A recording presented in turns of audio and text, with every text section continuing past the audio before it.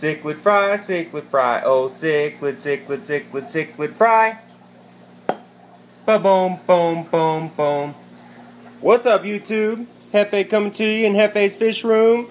Got some interesting stuff going on, as y'all can see. Let me show y'all what I'm doing. Got my Denitrator down. I'm taking it apart because I'm getting ready to hook up that drip system, and I don't need it anymore. So I said, you know what? My subscribers might want to know what the inside of that bastard looks like before you tear it all apart. So that's what I'm doing, guys. Let me explain what's going on here. What I did was I disconnected the wires, or well, the tubes that went in the top and the side there. The side, this is how I had the side connected. Part of that was inside, part of that was outside. The inside was connected to the tube running all the way down, which you can see here. It's a lot of tube, guys. And that's not even half of it. And then the other side, that's where the water came in, from the pump.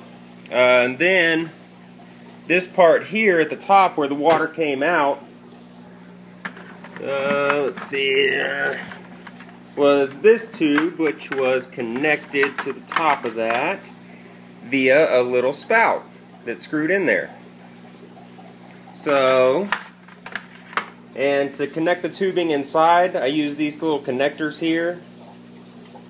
You can just kind of, it's hard to do with one hand. There we go. Well, sorry about the thing there, guys. But anyways, and that's what those look like, just little connectors. But yeah. So, and then as we pull the tube out, see all the bio balls that come out. There's about maybe 2, 3, 4 gallons worth of bio balls in here. Drained all the water. There's about 5, well actually about 7, because this is about what was left in water after I filled up a 5-gallon bucket, and this is definitely water you do not want to get on your floor. Man, it stinks bad. But anyways, oh, there's another one. But yeah, that's what's going on. I'm going to show you all these bio balls here.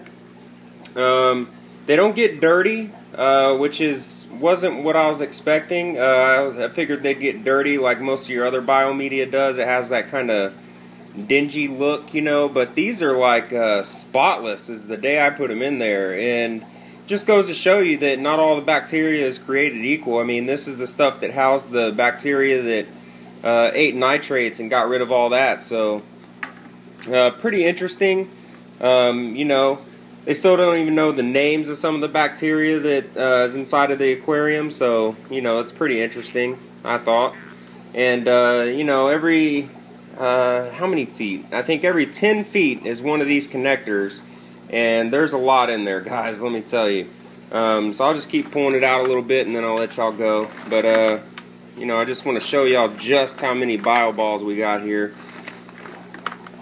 They come out as I'm pulling out the tube, but kind of hear them roaming around in there. And this wire, or I keep saying wire, but y'all know what I mean. It's not as slimy as I thought it would be, being in low oxygen. I guess because not much stuff can grow. But look at all these bio balls, guys. Look at all these. Woo-hoo. I think there's more than 2 or 3 gallons. It might actually be 4 or 5 gallons of bio balls. But what's going to happen with these is, well, of course, I'm going to use the tubing that you see right there. I'm going to use that for a few components of my drip system. And then all the bio balls are going to go over in my trickle tower there. That way I can have even more on hand. But yeah, guys, this is what I'm doing. This is what I've done. Rate, comment, subscribe. Let me know what y'all are thinking. As always, y'all have a great evening. And we'll see y'all next time. Peace out.